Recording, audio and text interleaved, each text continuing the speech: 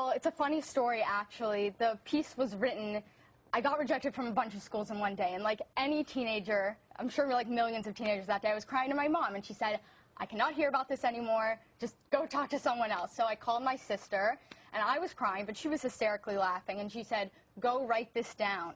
So I did, and this is what came out of it. Well, let's see, I make fun of two moms having killer SAT scores, the diversity. It's a satire. That's the point. Just like 30 Rock is a satire, which pokes fun at things that are politically correct. That's what I was trying to do. Diversity, I think, is a wonderful thing. I think it's great. I think all colleges should have a holistic approach to every college applicant. I do, however, think that in this day and age, we're being judged on things that we cannot control as opposed to things that we can.